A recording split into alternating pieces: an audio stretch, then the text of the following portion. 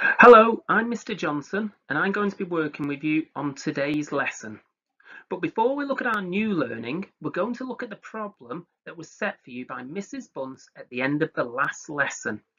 Hopefully you've had a really good go, and now we'll look at how you could have solved this. So the problem was, who has the most chocolate? Is it Josie or Will? So we've got our pictures here. So a third of Josie's chocolate is shown, and also a third of Will's chocolate is shown.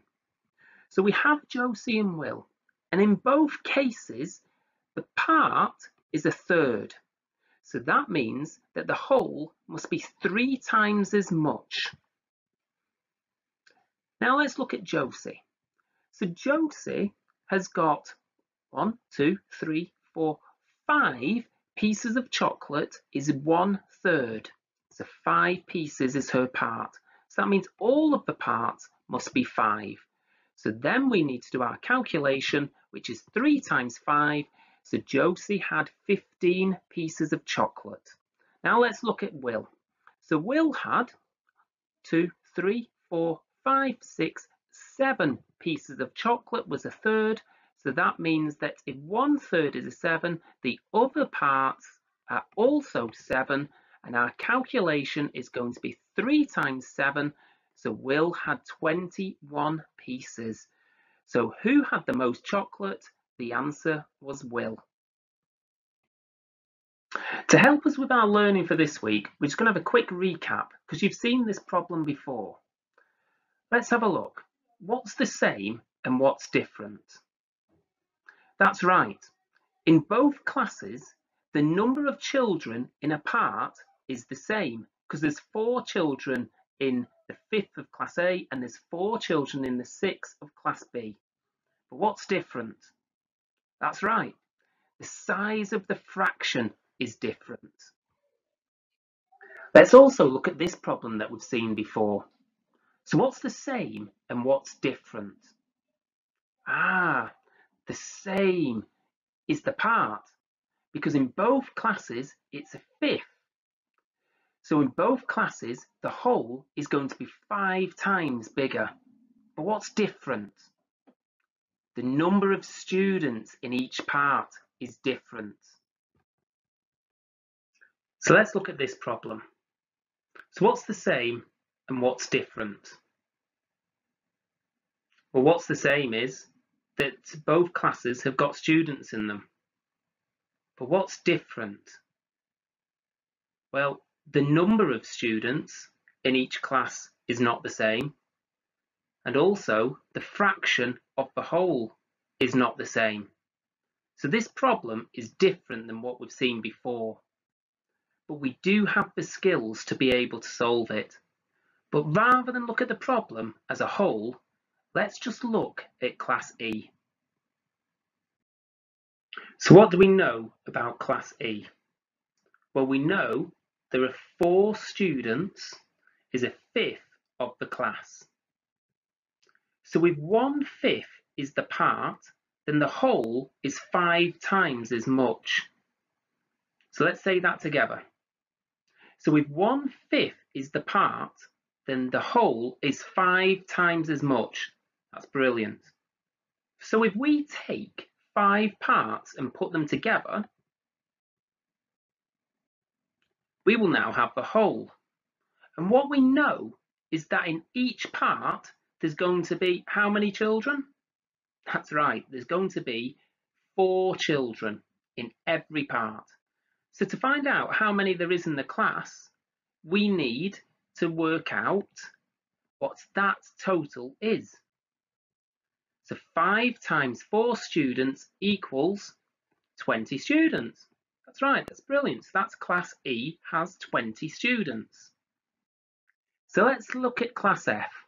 Now what do we know? That's right, that there are 5 children is a third of Class F. And if 1/3 is the part, then the whole is 3 times as much. So let's say that together. If 1/3 is the part, then the whole is 3 times as much. So if that is our part, we need to put 3 parts together to form the whole. And we know that 5 children is 1/3, is one of our parts. So that means that every other part would also be 5 children. And we need to now find out how many there is in total.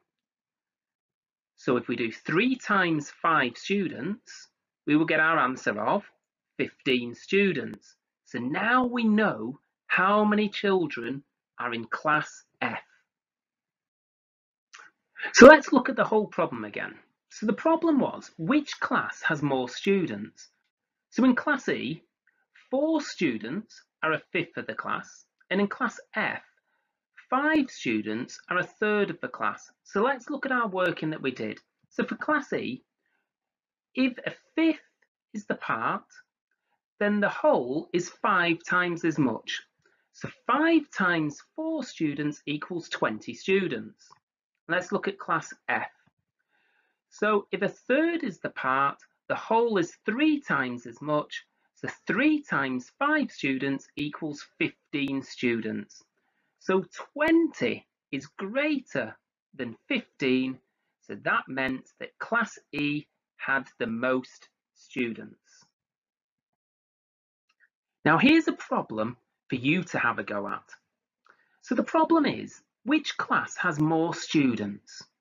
So in class G, 4 students are 1/3 of the class, and in class H, 6 students are half of the class. Now 2 children have made a prediction about what the answer will be.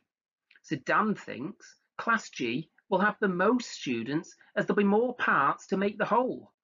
And Anna thinks class H will have the most students as there are more people in each part. Now, do you agree with either of them? So I'd like you to have a go, show your working, and then we'll see whether we agree. So I want you to pause the video now. Let's see if I agree with you. Right, I'm really impressed that you've had a really good go at that. Now let's check your answer against mine. So the problem is, which class has more students? Class G or class H? So let's look at class G first of all. So in class G, 4 students are 1/3 of the class. So if 1/3 is the part, then the whole is 3 times as much. So let's take 3 parts first of all and put them together. So that represents our whole. And each of those parts, there's going to be some children, some students. So how many will there be in each part? That's right, there's going to be 4. Now we need to work out how many there are in total. So I have got 3 times 4 students equals 12 students. So now let's look at class H. So if 1/2 is the part, then the whole is 2 times as much.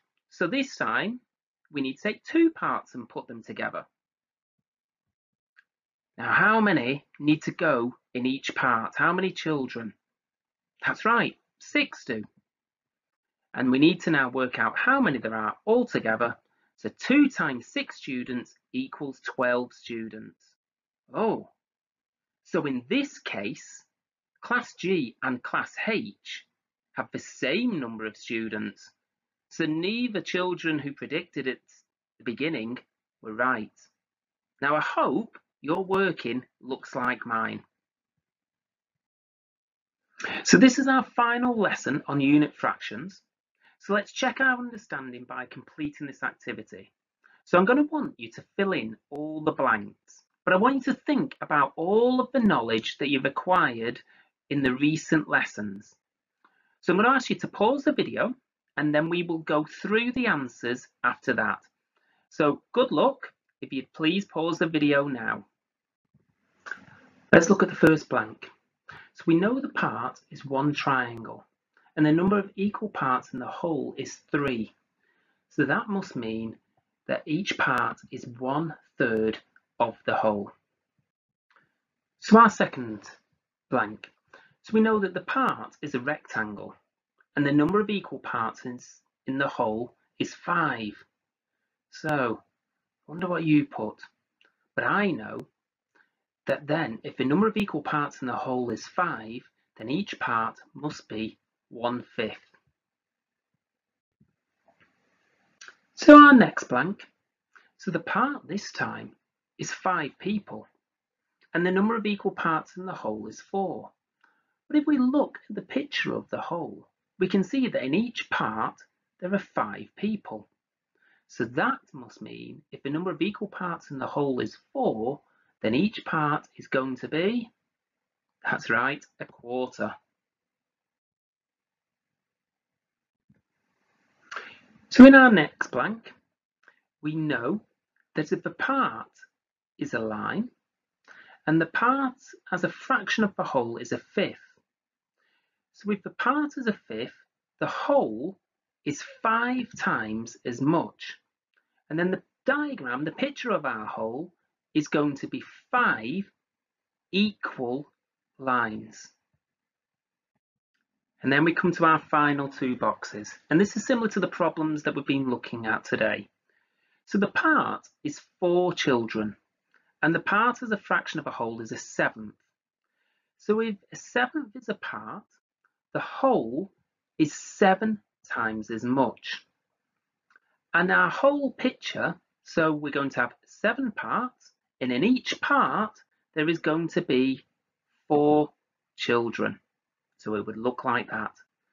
Now I hope you got all of those right, because that would show that you've really developed your understanding recently. So that's absolutely brilliant. So really well done on trying that activity. It's quite tricky.